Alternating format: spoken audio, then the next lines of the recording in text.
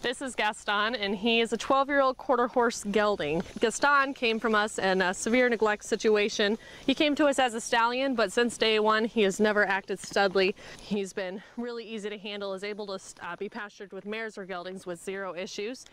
Gaston recently spent 90 days with the 2015 Mustang Makeover Champion, Dennis Cappel. And there he received a lot of valuable training. He rides really nicely one-handed. As you saw in the video, he can also ride with gesture legs. He's very responsive. We don't do him justice in the video like Dennis can by any stretch, but he certainly is a lot of fun to ride.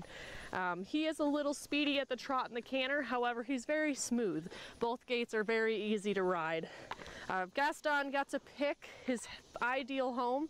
It would be somebody that wants to trail ride. He really likes riding outside. He's calm as can be. He really isn't a spooky horse at all, and I think that he would really enjoy that. He's a laid-back guy. He's just a really good boy, although he will need an intermediate rider who has some knowledge of neck reining, because he has a lot of buttons, and he would appreciate it if you understood those buttons for sure. And with him, with his adoption price comes included a couple free lessons at Dennis's place in Silex, Missouri.